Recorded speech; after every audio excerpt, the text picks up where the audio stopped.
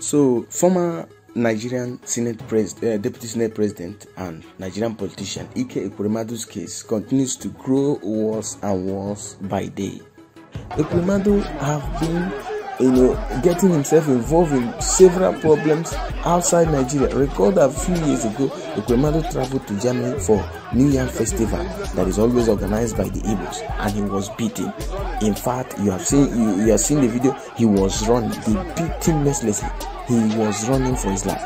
Again, this one has to do with his daughter Sonia, who has a felon in her kidney, and instead of him to do it the normal process, you think you can use your political power, veto power in Nigeria outside Nigeria, but he failed. Now, I love this write-up, beautiful write-up from the Nation newspapers. It reads, Ike Ekweremadu is a man in fetters, driven by paternal love. He has landed in grisly cuffs in faraway London, United Kingdom. The jailhouse bonds render him captive and constrained. Likewise, his wife Beatrice shares his fate. She wears her manacles like a despicable bracelet on her wrist. The embattled former Deputy Senate President Ike Ekweremadu and his wife are in serious dilemma right now. Their fate hangs precariously in the balance as they await their sentencing by Central Criminal Court of England and Wales, commonly referred to as the Old Bailey.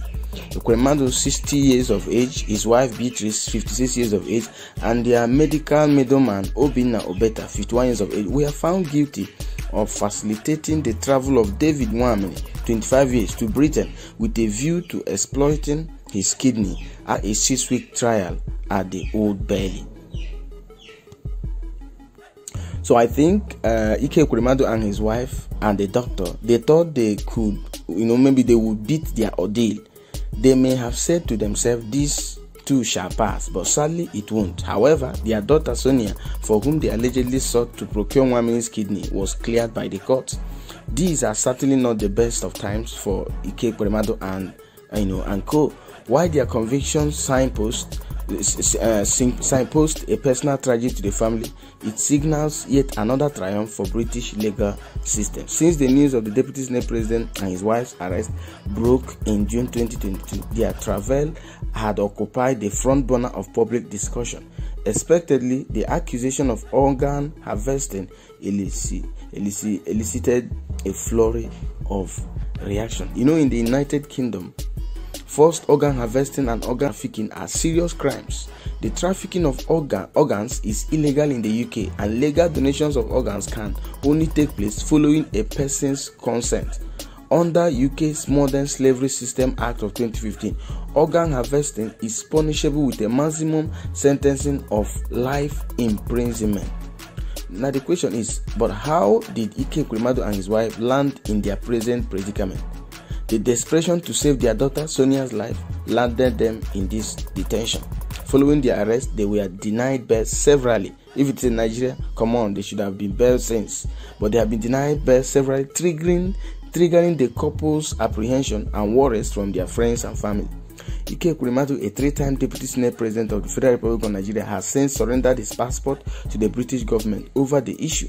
In the most humiliating fashion, the Ekweremadus have been left pinning for freedom. Many have sympathized with the senator and his wife. Standing in solidarity with them are the former National Publicity Secretary of the People's Democratic Party, Olisa Metu, a retired FCT Permanent Secretary, Fred Chukwu Lobe, Chief Chinyaka Oha, and relatives of Ike Ekweremadu. They have visited him, to sympathize with him.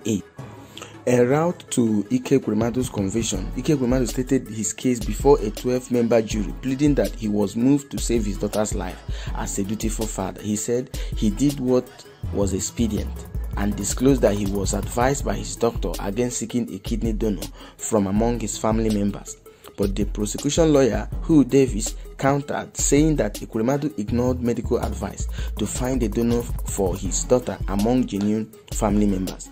Beatrice Ekwuremadu's wife, however, pulled the rug from under the feet of her husband when she denied involvement in the search for an organ donor for their ailing daughter.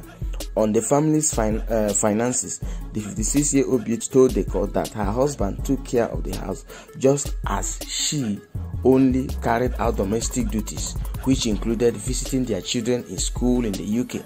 Sonia, their daughter, was diagnosed with a kidney problem in 2019, and since then, there have been frantic efforts to get her a donor. The 25-year-old, on her part, pleaded not guilty to the charge leveled against her when she appeared in the court this year. In the end, Ekweremadu, his wife Beatrice, and their doctor accomplice Obinna Obeta were found guilty. The jury found that they conspired to bring 21-year-old David Nwamini at the center of the matter. David Nwamini, they brought him to London to exploit him for his kidney. According to the UK Guardian, it is the first verdict of its kind under the Modern Slavery Act. Their daughter, that is Ekwerimadu's daughter, Sonia, was however cleared of the charges. They were alleged to have attempted to convince doctors at the Royal Free Hospital in London to perform an £80,000 transplant on the donor, who was presented as Sonia's cousin. Lies. However, during the trial, the couple apologized for claiming that the donor was a relative. The prosecutor said Ekweremadu, a lawyer and lawmaker, agreed to reward someone for a kidney for his daughter, somebody in circumstances of poverty and from whom he distanced himself and made no inquiries, with whom, for his own political protection, he wanted no direct contact. He was thinking he's in Nigeria. He didn't know he's in UK and he's under UK law. Throughout the trial, Ekweremadu denied all accusations and maintained that he was the victim of a scam.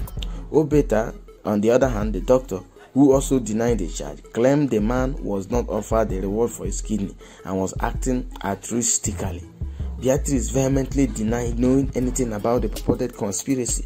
Sonia did not enter any defense after presenting the court with a medical report, claiming she is unfit for trial. David Nwamini, the 21-year-old, who is at the epicenter of the controversy, contrary to initial rumor, he was not a minor, based on the details provided by the Nigerian Immigration Service and Westminster Magistrate Court last June and July respectively.